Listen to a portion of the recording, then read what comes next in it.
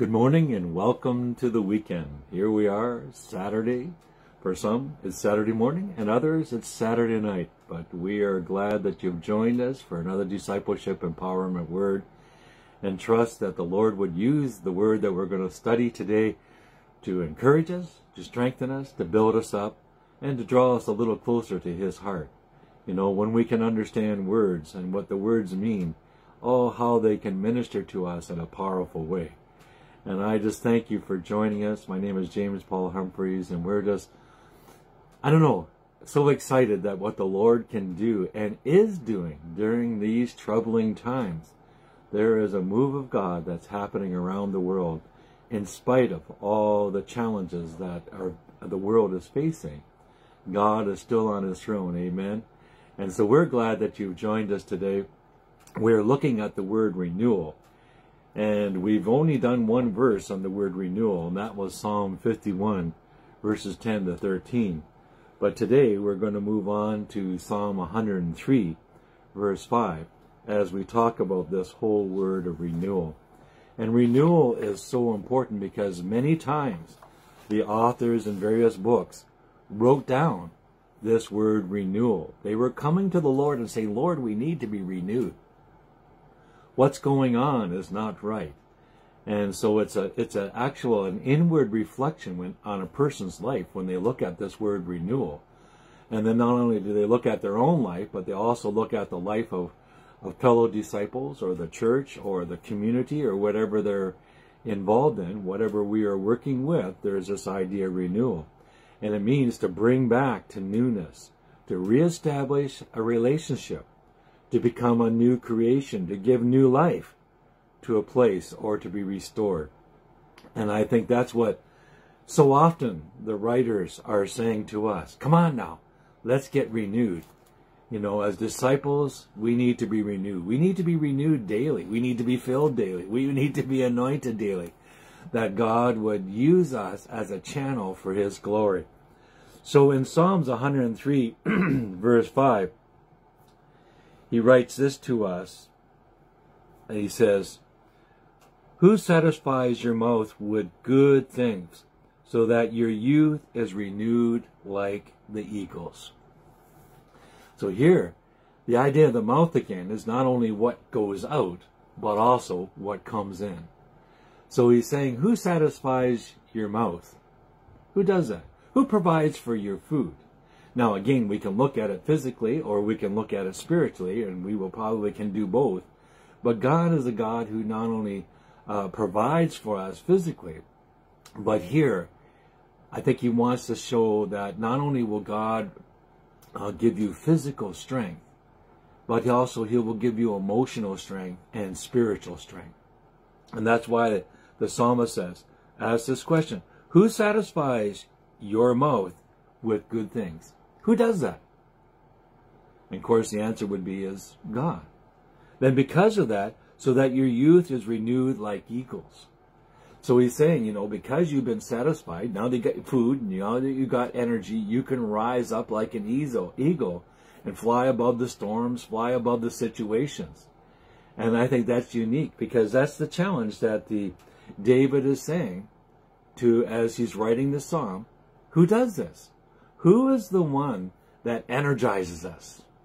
Who is the one that gives us life? Well, it's God Almighty Himself. And so because of that, we need to come into His presence each day and let Him renew us. Let Him, you know, like take the car to the car wash and get it cleaned, both inward and outwardly, amen? So that it will be like new again. And here, but it's using the illustration that will be renewed like eagles. That's what is so critical. There's a renewing process. It's like sanctification. That sanctification is a daily process that we come to the Lord. We confess our sins, and we confess our transgression, on our iniquities, all those things. And as we are doing that, it's renewing us from the inside out. I used to do a lot of counseling. And one of the biggest things that I tried to keep telling people when I was counseling them, that, you know, you can change the outward, you can change your mind. But the thing is, what you really need to change your heart.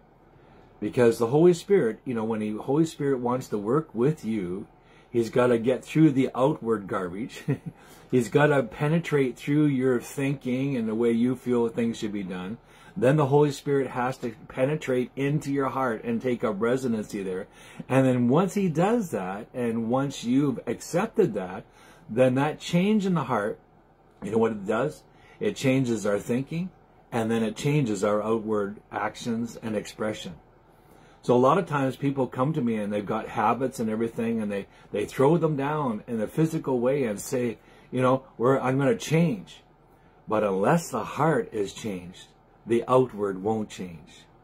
And so the psalmist is saying here, when you eat of the Lord, when you eat of the things of the Lord has fed you, and it's changed you in your heart, you're going to be like an eagle who can rise up above the storms, who can rise up above the challenges, even though that they seem to be great around you.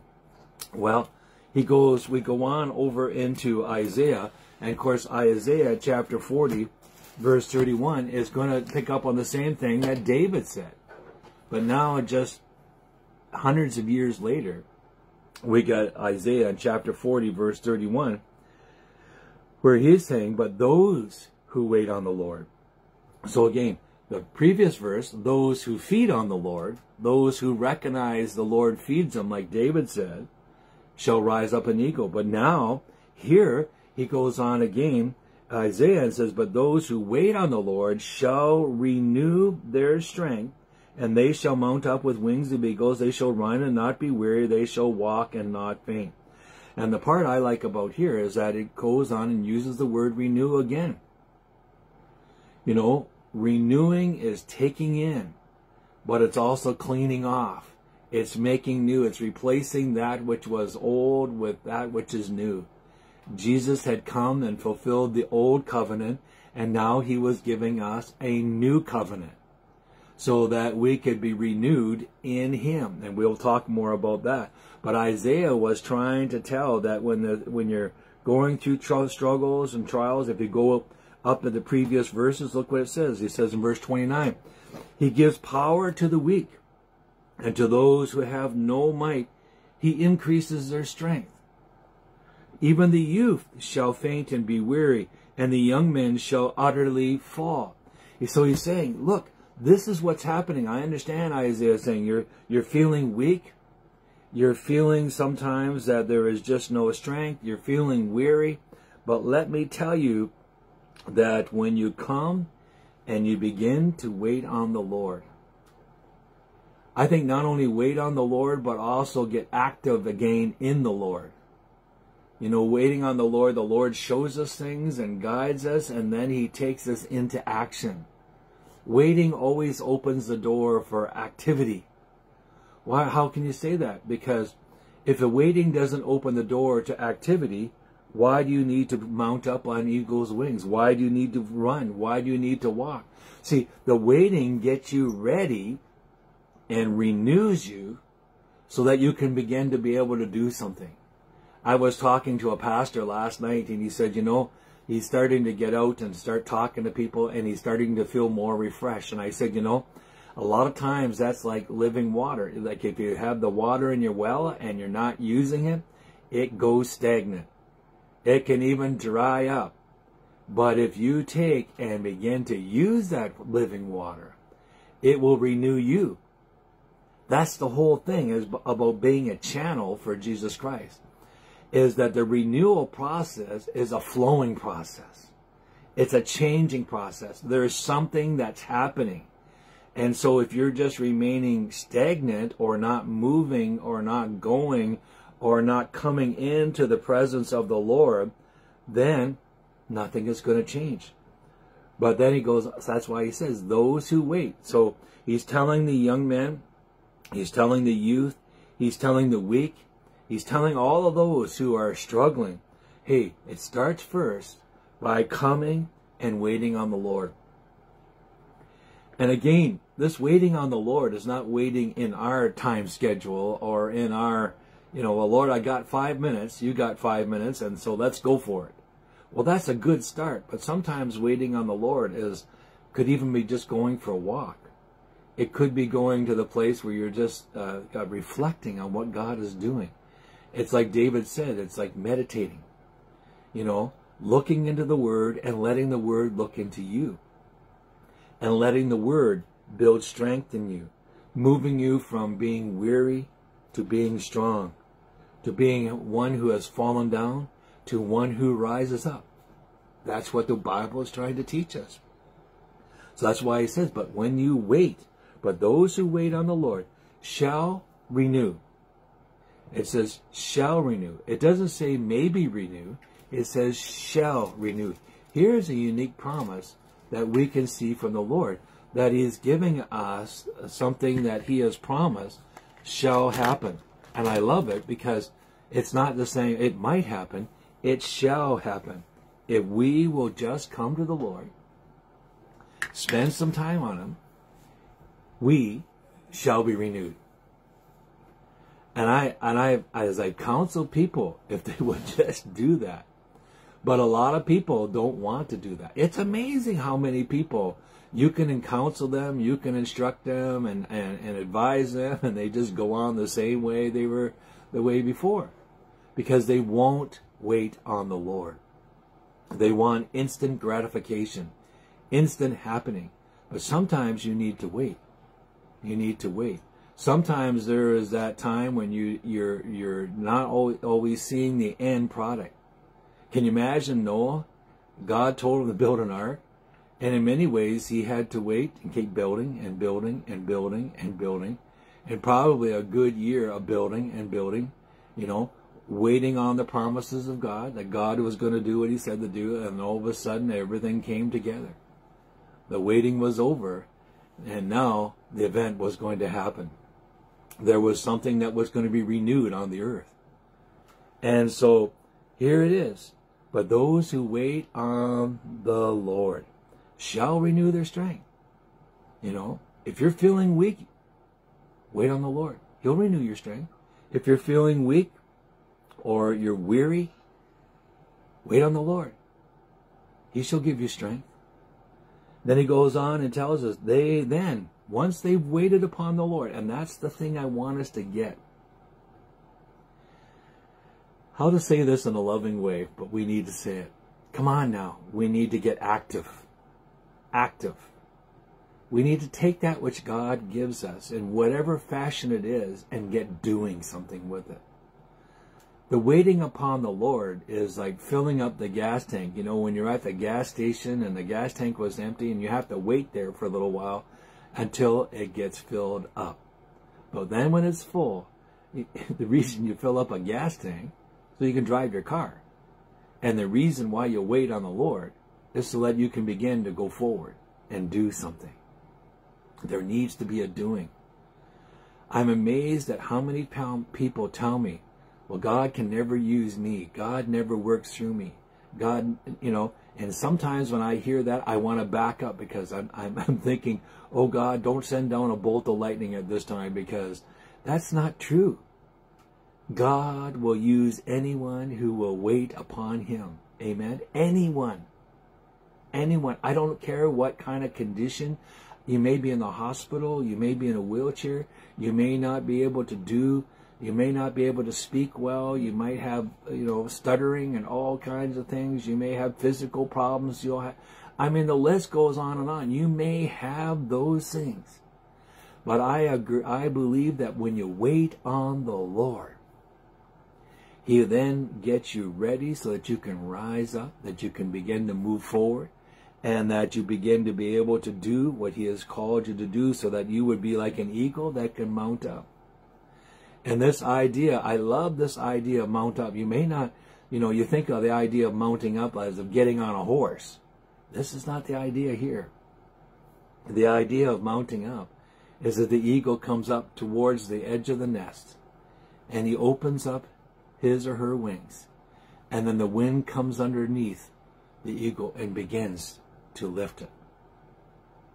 And as the eagle begins to fly, and it begins to circle, and God begins to mount it up higher and higher and higher and higher. And it's the wind of God that is raising up the person that they can mount up and begin to fly even higher. And that's what God wants to do. He's just saying, you know, spend some time with me. Then come on over to the edge of the nest. Spread your wings out. Get ready. Because I'm going to breathe forth with the wind and the power of the Holy Spirit. And I'm going to lift you up. And then he goes on. He says, not only am I going to lift you up, but those who are running, don't worry. You won't be weary because I'm going to empower you with strength. Those that are walking, don't worry that you're going to faint because I'm going to come there and give you the energy to keep going forward. You know what I mean? And I think that's what it is all about. You know, when you feel weak, when you feel faint, put out the wings. Spend some time with the Lord. Begin to meditate. Begin to come into His presence. And I believe as you do, there's a renewal that's going on. A renewal that God wants to begin to work in your life. You know, I don't think God just wants to leave us alone in a closet or in a dark room or in a back pew someplace. I believe God, and you may not agree with me, that's fine. I believe God wants to use everybody. I believe God can use children. I believe God can use young people. I believe God can use the young adults, the middle-aged adults. I believe God can use the retired senior citizens.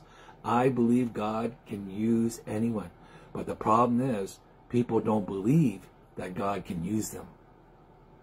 Come on now. It's time to get away from the traps of the enemy, the lies of the devil.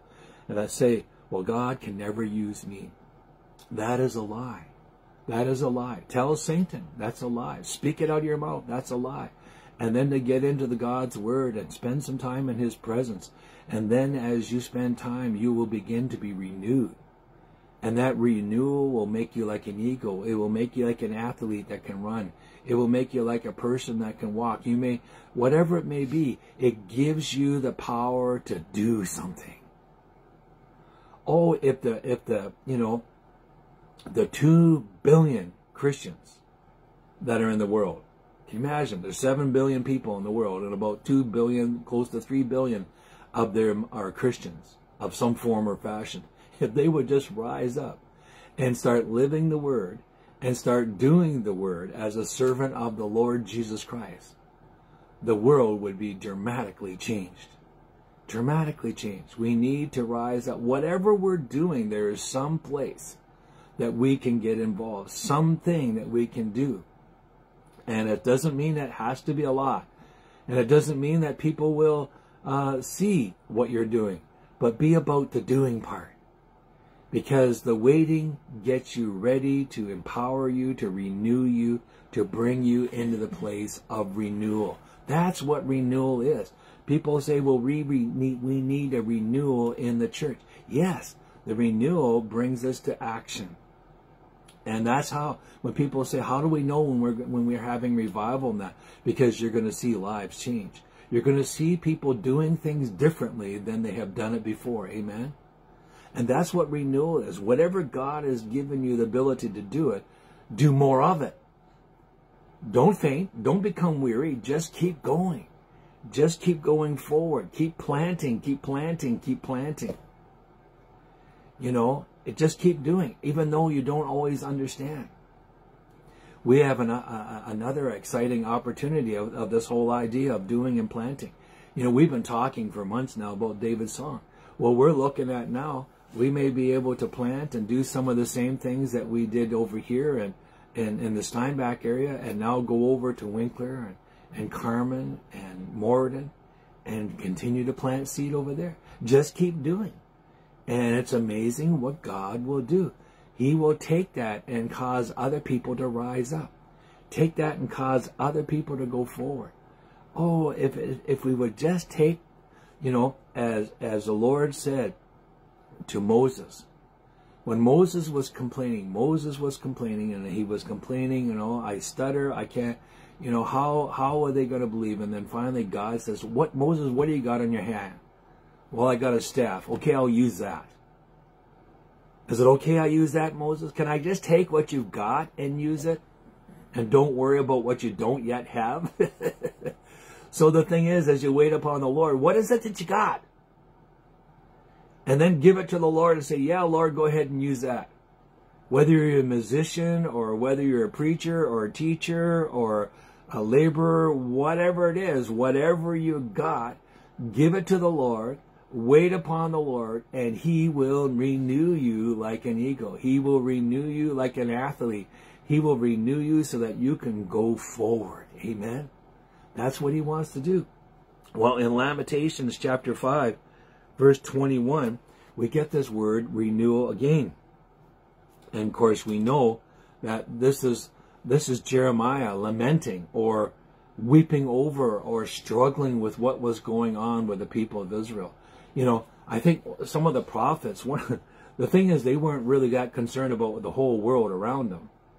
A lot of the prophets, I don't know if you understand this, but a lot of prophets were prophesying about the people of God. Can you think about that for a minute? The struggles sometimes wasn't the thing that was going on out there. The struggles was with the people of God themselves. You know, this could be the same today? Is there a need to be a prophetic word that's given to the people of God? Well, Jeremiah is lamenting what's going on with Israel, with Jerusalem, and with the people of God. He's lamenting and saying, okay, come on now. There needs to be a renewal. There needs to be a renewal. And he says in Lamentations 21, or chapter 5, 21, he says, turn us back to you, O Lord, and we will be restored. Renew our days as of old, unless you have utterly rejected us and are very angry with us. See, the Lord is saying, if you have utterly rejected us and it's all over, okay. But He knows that that's not true. One thing about God, there is always more grace, always more mercy, always more love, if we will turn back. If we will turn back. You know, those that are in our community that have walked away, that have tasted of the new wine and have gone and moved away, you know, it saddens my heart. But you know, there's still that same door that they walked out is the same door that if they would just come back. Come back and do what? Be renewed. And you know what? God will renew. That's why He said, just turn us back to you, O Lord. And Jeremiah is saying, turn us back to you, O Lord. Get our attention. Turn us back. And if there's a prophetic word that needs to be said today, the church needs to turn back to the Lord. Now I'm really going to get in trouble. People are going to say to me, even pastors might say, well, who made you God today? I just know it. The reason why I know it, because it's happening in my life. God is trying to turn me back to the things of Him. Trying to turn me back to the basic gospels, the gospel truth of the Word of God. Trying to turn us back. And unfortunately, it's hard to do a U-turn. But that's what we need to have. We need to be praying, oh God, turn us back. Turn us back into the wind, so that the sails will be full of wind. Turn us back as the eagles, so that when we spread our wings, the wind of the Holy Spirit will begin to lift us up. Turn us back. It says, turn us back, O Lord, and we will be restored. See, He knows where restoration comes from. It comes from the Lord. So He's saying, oh Lord, turn us back. As we turn back, we are going to begin to be restored. And restored is being renewed. And then He goes on, renew our days as of old. It's so important that when we have spent time with the Lord, we know, you know, there's a lot of things that we know, but for some reason, we don't let it get into understanding and knowledge. We know there needs to be renewal. We know that there needs to be a restoration. But for some reason, we won't turn back. We won't turn into the wind. You know, and that idea of, you know, if you're a sailor, turning into the wind is when the boat really begins to move. And it's interesting that when you turn into the wind, there is a lot of friction in that. There's a lot of struggles, and there's a lot of challenge, and there is a lot of pressure that's going on in the sailboat. But when you turn into the wind will take you. As an eagle, when you expand your wings and you turn into the wind, it will begin to raise you up. When you turn back to the Lord, He will restore you. And then as you open up yourself to the power and the anointing of the Holy Spirit, He will raise you up. He will send you up higher and higher and higher. And when you go higher, you know what you do? What happens when you go higher? You get bigger vision. You will see things that you haven't seen it before.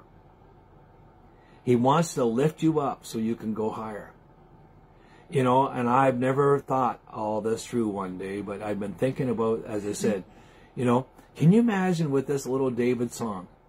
You know, we said, okay, Lord, we will fly with this a little bit, and we will get, you know, 2,500 copies, and we'll try to figure out what to do with them. But as we turned into the wind, and God began to raise things up and bring people together, do you know as of this week, we've gone through 147,000 copies? That's what turning into the wind. Because when you turn in the wind, the ego begins to be lifted up and you get to see a bigger vision. You get to see things in a greater way than never before. And that's why we need to, as God's children, as Jeremiah was lamenting over the people of God, over the city of God and the people of God, he's saying, oh God, turn us back. That you will not forsake us, but turn us back. And as we turn back, O Lord, you will restore us. As we turn back, O Lord, you will renew us. You know, our nature is to walk in sin. But what Christ wants us to do is to walk in Him. And by walking in Him, there's a restoration and a renewal. And that restoration and renewal gets us ready for flying, for running, and for walking. Did you hear that? That restoration and renewal purpose is to get us ready for flying, get us ready for running, and get us ready for walking in our Lord Jesus Christ. Amen. Let's pray. Father, we thank you, Lord Jesus, for this opportunity to hear even from the Psalms, to hear from Isaiah as he's prophesied, to hear from Jeremiah as he laments, and Lord, as his heart is burdened that people would just turn back. Father, my own heart has been burdened when I see what's going on with your people. Oh God, bring us back to the place of restoration. Bring us back to the place of renewal. Bring us back to the place, oh God, that as you renew, as we wait upon you and you renew us and you restore us, that, Lord God, we will begin to fly. And that we will begin to run, and that we will begin to walk. Oh God, that there would be a movement, a powerful movement, that last day movement where the Holy Spirit, you Holy Spirit, would be poured out and touch people's lives. There would be a renewing from the inside out. And Lord, it would just bust out onto the highways and byways. And Lord, that you would be glorified. And so Father, we pray for that renewing power. We pray for that renewing strength. And that wisdom knowledge that you're going to give now. And Father, I just thank you for my brothers and sisters. I thank you for their hunger, for their desire to be renewed, for their desire to be restored. Oh God, take each one of us, and especially my life. Lord, help me to be restored. Help me to turn back from those things which I have once walked away and get back into your presence, to get back into your renewing. Lord, so that even in our latter years, those of us who are older, Lord, that we can be renewed to the place that we can fly, that we can be renewed to the place that we can run again, that we can be renewed to the place that we can continue to walk forward in your glory now. And we just give you all the thanks and praise now. In Jesus' name we pray. Amen and amen. Oh, I pray that God is going to do a powerful work in all of our lives today. Amen. So let's keep on keeping on. Get into the presence of God. Turn back into the wind and get ready to fly. Get ready to run and get ready to walk.